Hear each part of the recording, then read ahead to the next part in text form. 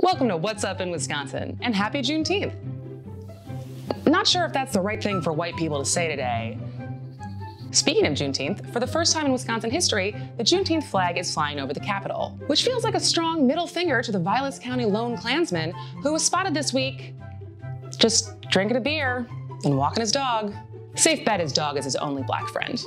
The Democratic Party of Wisconsin held its virtual state convention last Friday, and it was, well, let's say it lacked the production value of the Disney Family Sing-Along. But like the Disney Family Sing-Along, some of it was cute, half the people I hadn't heard of, and there were some interesting performances. Wisconsin Treasurer Sarah Gadlewski used her adorable child chomping on a cheesehead to distract us from the fact that there was no vodka at her Bloody Mary bar.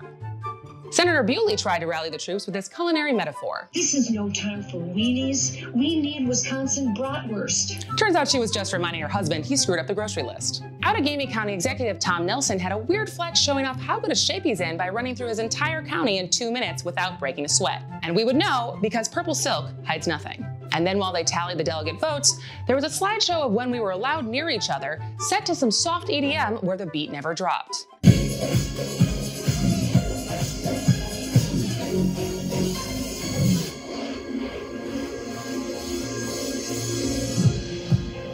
While you might have missed some of those gems, if you watched, you definitely didn't miss hearing how important Wisconsin is in this year's election. Wisconsin is an important battleground state for us. The eyes of the world are upon us in Wisconsin. Wisconsin is a linchpin state. At a moment when what happens in Wisconsin will affect the course of human history.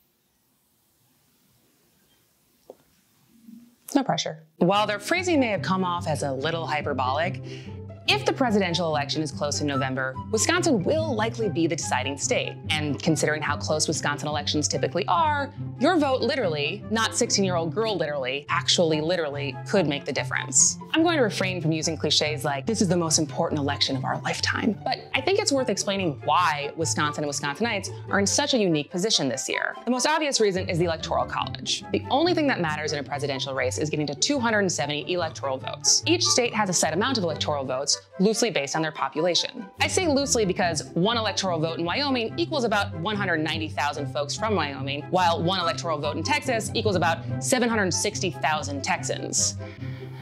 But I digress. And in 48 states, it's winner takes all. So it doesn't matter if 49.5% of people in that state voted for the person who loses, the candidate who wins gets all of that state's electoral votes, whether that's 3 or 55.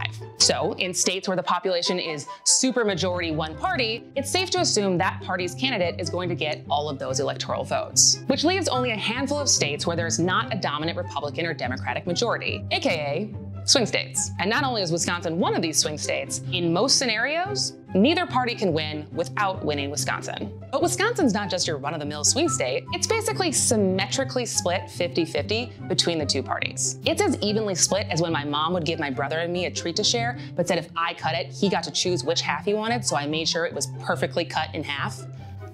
It's that even. Not only are the two parties equal in numbers, both parties are equally organized and fervent and use every previous election as motivation fodder for their base, which is why every election here is so close. 3 out of the last 5 presidential races in Wisconsin were determined by less than a percentage point. Basically, the daily attendance at Noah's Ark could make the difference in the election. And it's not just Madison and Milwaukee being blue and the rest of the state solid red. In 2016, almost half of our counties were decided by less than 3,000 votes. So despite your assumptions, you likely live in a more competitive area than you think. But to really throw a wrench in conventional wisdom, despite being such a polarized state, about 12% of people here split their ticket in 2018. That means more than 1 out of 10 people voted for both Tammy Baldwin and Scott Walker.